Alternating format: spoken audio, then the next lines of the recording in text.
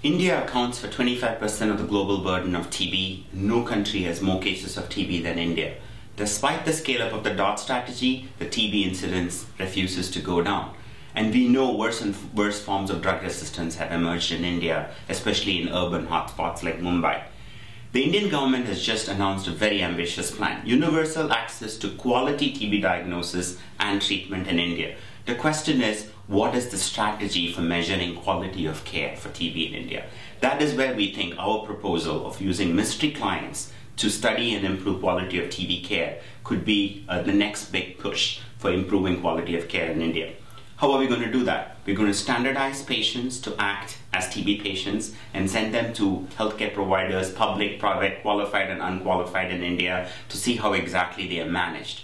This approach of standardized patients was recently used in a large study in India by Jishnu Das and colleagues, and this study found some really startling results of very poor quality of care across 3 diseases in both public and private sectors. And we want to try this out for TB for the first time in India.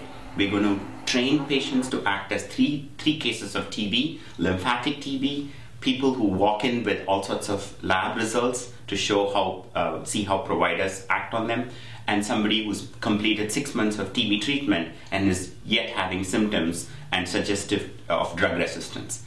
We know private sector is an important source of care in India, and there are qualified and unqualified providers. Therefore, we want to cover all segments in this particular study. If successful, we think the TB control program in India will have the data they are looking for to try it out on a larger scale, and if successful, to implement it on a much larger scale as part of the routine TB program in India to reach the goal of universal access. Thank you.